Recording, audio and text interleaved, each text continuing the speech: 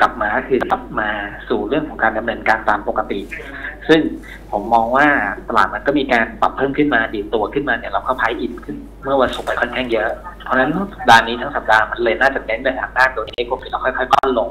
แต่มันก็จะมีหุ้นบางกลุ่มเนี่ยที่ลงมามากเกินไปในช่วงที่ผ่านมาก็ยังอยู่ในหมวดของการเล่นเก็งกำไรได้นะครับ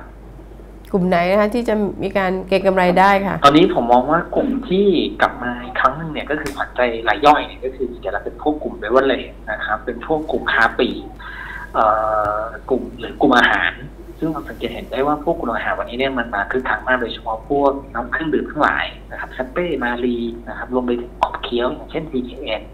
แต่ว่าภาพของตลาดกลับมาอยู่ในโหมดแบบเดิมนะก็คือเก็งกำไรเป็นรายตัวนะครับแล้วก็อาจจะมีดิวเรื่องของการเก็งงบเข้ามาประกอบด้วยพวกนี้เนี่ยก็แบบว่าโมเมนตัมของการเก็งกำไรมันน่าจะยังดีอยู่ถ้าจะเข้าไปเทรดดิ้งก็ทำได้แต่ต้องระวังนิดนึงนะครับเพราะมันคงผันผวนพอสมควรนะครับค่ะความผันผวนกรอบที่คุณประกิตมองในรอบนี้ขนาดไหนคะตัวเซ็ตอินเด็กซ์เนี่ยถ้าจะอ่อนตัวกลับลงมาผมว่าคงไม่ได้ลงรุนแรงอะไรต่ำกว่า1,440ละนะครับแต่ระยะสั้นยังไม่คิดว่าจะไปเกิน 1,500 ได้ง่ายๆนะครับน่าจะดิดไปสูงกว่า 1,500 เหรอคะไม่เกิน 1,500 ครับจุดนี้ไม่คิดว่าจะเกิน 1,500 เราแต่ว่าผมคิดว่ามันน่าจะค่อนไปทางลงมากกว่าเพราะนั้นมีโอกาสกลับลงมาแถว1,440ที่คิดไว้นะครับ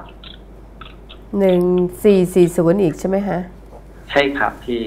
ถ้าอย่างนั้นกลยุทธ์ของเราในการรอบนี้จะทำทิศทางไหนคะ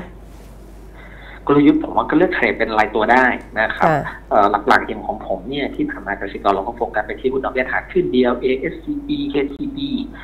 พวกเงินบาทอ่อนค่า KCE Delta รวมไปถึงพวกที่ได้เปรียบในการแข่งขันสูงเช่น Mega TKN PTG พวกนี้ผมคิดว่ายังเป็นกลุ่มหุ้นที่เราเลือกเทรดดิ้งได้อย่างมากสุดเนี่ยอาจจะมีเพิ่มตัวที่สามารถเก็งกำไรได้เช่นสเป้อย่างเป็นต้นนะครับตัวที่ขึ้นมานะฮะตัวเซเป้ที่พูดถึงนี้เก็งกำไรในแบบไหนคะคุณประกิตคะคืออย่างแรกครับที่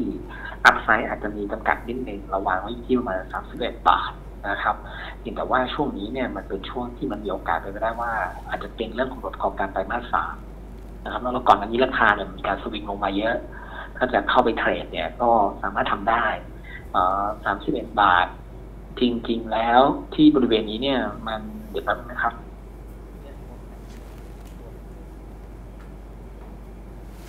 ครับก็คิดจาก EPS score ที่คิดจาก PEG ที่ประมาณ1 เท่านะครับก็ EPS score เราประมาณเกือบ20เราก็ใช้ PE ประมาณ20แต่จริงๆแล้วเนี่ยตัวสเป้เนี่ยอาจจะมีโอกาสกลับขึ้นไปเทรดที่บริเวณ PE เฉลี่ยของเขาคือ23 เท่าซึ่งถ้า23 เท่าคูณ1.50 เข้าไปเนี่ยก็ราคาก็มีโอกาสที่จะไปมากกว่า31ในแง่ของการเก็งกำไรนะครับค่ะสเป้แล้วมีตัวอื่นแบบไหนอีกไหมคะก็แซปเป้ TKN PTG พวกนี้ผมว่าก็กลับมาเทรดดิ้งในระยะสั้นได้ครับพี่ก็เป็นทางเลือกที่เราก็อยู่ในภาวะที่เรียกได้ว่าลงทุนลำบากพอสมควรเพราะว่าราคามันขึ้นมาเมื่อวันแรกกับวันศุกร์เนี่ยเยอะมากละถ้าจะเลือกเทรดเนี่ยก็คงเลือกแค่เทรดเฉพาะตัวที่เรียกได้ว่าตลาดกลับมาให้ความสนใจอีกครั้งหนึ่งซึ่งผมมองว่ากลุ่มอาหารกับกลุ่มพวกเครื่องดื่มเนี่ยน่าจะอยู่ในโหมดที่เก็งกำไรได้ในวัน2 วันนี้นะครับได้แล้วทางด้านซีรีส์ Z ล่ะคะซีรีส์ Z ผมเมื่อเช้าเราคือเมื่อวันศุกร์เนี่ยมีเคาะลองมันที่ระดับเปิดนะครับแล้วเมื่อเช้าก็ตั้งเทลลิ่งสต็อปไปอันนี้ในเปเปอร์กับในดอนนะครับก็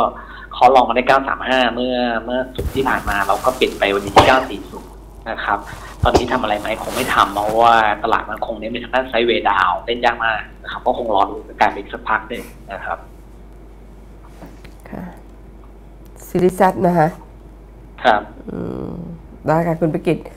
ขอบคุณมากนะสำหรับวันนี้ครับพี่มอนค่ะค่ะนั่นเป็นการเกาะติดสถานการณ์นะคะของทางด้านบริษัทหลักทรัพย์กสิกรไทยนะคะคุณผู้ชมก็ต้องถือได้ว่าตอนนี้เองนะคะเพราะว่าตลาดก็ค่อนข้างที่จะแกว่ง